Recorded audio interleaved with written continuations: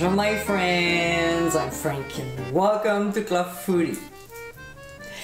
Isn't it frustrating when you like something that you bought at a grocery store and suddenly you can't find it anymore? Sound familiar? Many times I have to recreate something at home that I used to buy because they stopped making it. From appetizers to desserts and condiments. In today's episode, I'll show you how to make my Mandarin Orange Vinaigrette.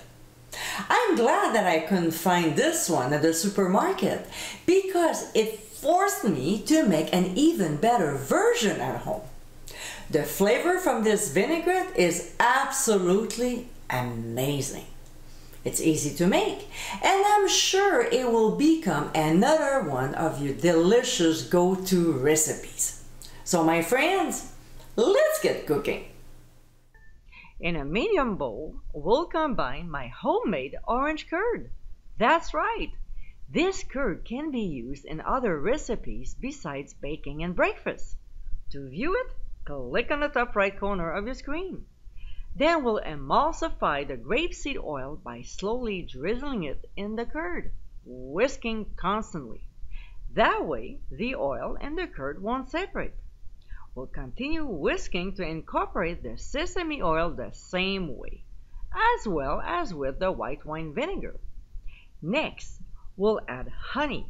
By the way, here's a great kitchen trick when handling sticky ingredients. So click on the top right corner of your screen to view it. Also, we'll add Dijon mustard to give a little zip to the vinaigrette. And finally, we'll season with white pepper and ground sea salt. We'll whisk the ingredients one more time and pour it over our salad. If you're not using it right away, cover and transfer to the fridge until ready.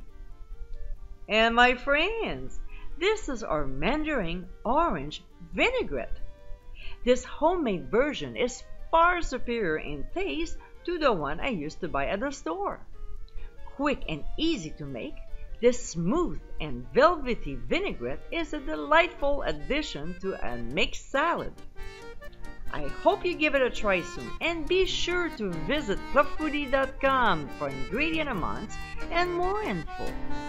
Until next time, my friends, bon appétit!